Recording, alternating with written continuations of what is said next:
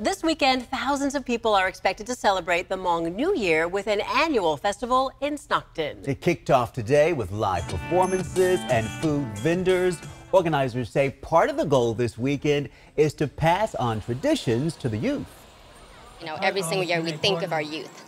That's the reason why we're here, because we want to continue carrying on our culture, our tradition, and this is the best way to do it. As they come out here, they get to expose, or be exposed to all the different cultural traditions, like the ball tossing I mentioned about, the sports, in the back, and so they get to really see our culture in action. Yeah, and the dancing and the beautiful costumes. This is really neat. The 3-day annual event continues from 8 a.m. to 4 p.m. Saturday and Sunday. So you got some time this weekend. Tickets start at $5, but get this, kids get in for free. That's great, right? We all want to save money. We like free. Yep.